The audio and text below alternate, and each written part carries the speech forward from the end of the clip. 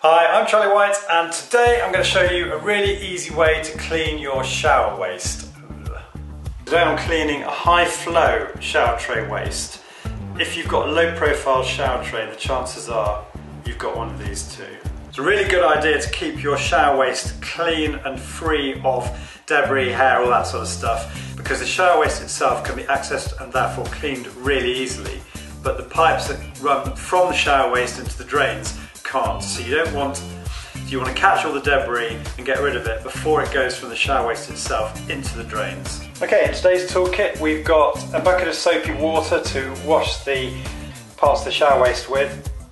We've got a screwdriver, I'll show you why we need that in a minute. We've got a cloth and we've got a spray bottle and some vinegar. I find a diluted solution of vinegar to be the best bathroom cleaning agent, because it's a really natural way to clean your shower tray and the tiles and the silicone, all of which you don't really want to use a very acidic based cleaner for. And I've also got some kitchen roll to collect the hair and other gunk that you pull out of the waste. I'm also going to include in today's toolkit an old paintbrush or an old toothbrush, because it's a really useful way of cleaning the hair trap. Telltale sign that your shower waste needs cleaning is you're getting a lot of water gathering around the waste and it's not sucking down into the waste properly. So standing water in the shower and you basically need to get your shower waste clean. Okay, so we're going to take the cover off the waste and look at that. Not very nice. So the first thing I'm going to do using my screwdriver, which has got the Phillips head PZ2 screwdriver attachment on it, is I'm going to reach into the shower waste itself, because it's going to be really hard to pull all the hair and stuff out without taking apart the cover off the top of the waste. So, putting my screwdriver into the middle, and I'm just going to undo the screw that attaches the white plastic part of the waste to the chrome effect cover.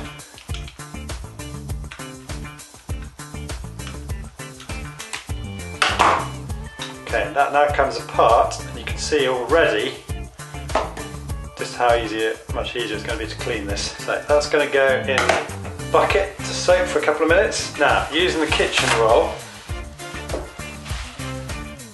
I'm going to basically get rid of the worst of the hair. The screws just come out the bottom.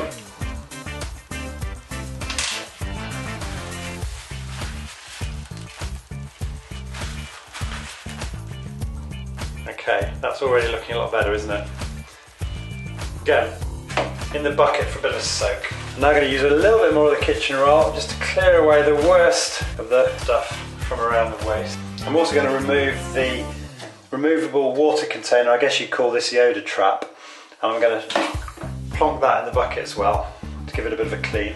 Now, using some distilled vinegar, I'm going to make a quick cleaning solution in an old spray bottle. I'm going to spray a reasonable amount of vinegar into the container. You can see it just down there. I think that'll be quite a good strength mixture. I put a little bit of water in the spray, so I've got about 1 part vinegar to 4 parts water, something like that. And now I'm going to give the shower waste itself a really good spray. Let that sink in. Let's go back into our bucket of tricks and see what we've got. The odour trap, I'm just going to give that a wipe with the kitchen roll. Clean the hair off it and most of the residue. I'm now going to give that a spray with the vinegar and give it a wipe with the cloth.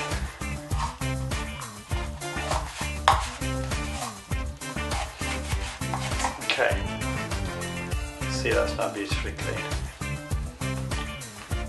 I'm going to do the same thing here.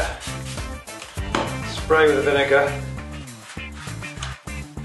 give it a wipe with the cloth.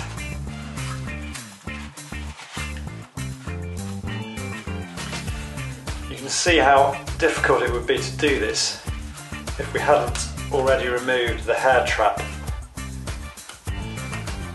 first. Okay, that's looking pretty good. Another quick rinse in the water. looking as good as new. Okay, now for the chrome cover. So I think this is called a hair trap as well. So I've given it a spray with the vinegar. Now I'm just wiping it with the cloth. Another quick rinse in the bucket. Another spray. Now if you've got a paintbrush or an old toothbrush, now would be a good time to use it, because you can just get into all the little bits that's hard to reach with a cloth. Okay. Another rinse in the bucket. Okay, that's looking pretty good. We can now reattach the two parts of the hair trap. Now, this is a little bit fiddly. The way I do it is I put the screw back on the screwdriver and then hold it with my finger on the screwdriver and then insert that back into the hole like that and then thread it through. And then with the screwdriver still attached, reattach the other part of the hair trap and then screw it into place. You don't want to over tighten this because it's only plastic, so when you feel it going a little bit tight, that's good enough. Now, going back to the shower waste itself, another quick spray, and then I'm just going to lightly wipe around the entrance to the waste with the cloth. It would be tempting to use some sort of a scourer here, but you don't want to scratch your shower enclosure, or dare I say it, take off any silicone that's around here.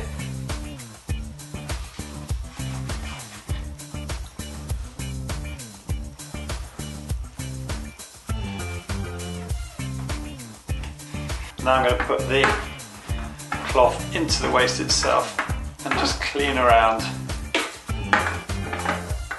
to remove any soap, scum and dirt and anything that's left.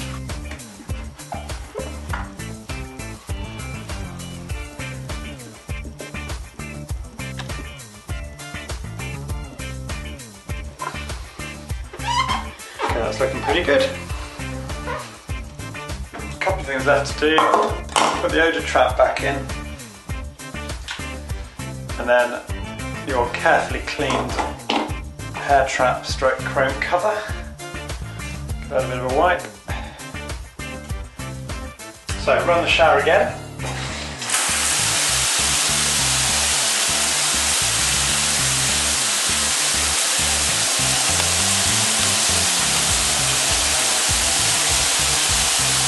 Because all the hair's been removed, there's no standing water now. The water's just going straight down into the shower waste and out through the drain. So I hope you found this video useful today. If you're new to my channel, I'd love to have you subscribe. The link here takes you to my channel where you can subscribe and access all my other DIY content. And as ever, I'd love to hear from you, so if you've got any questions or comments about this video or any project you're working on, then please leave it in the comment section below one of my videos, because there's nothing I like more than trying to help people with whatever problems they're facing on each project.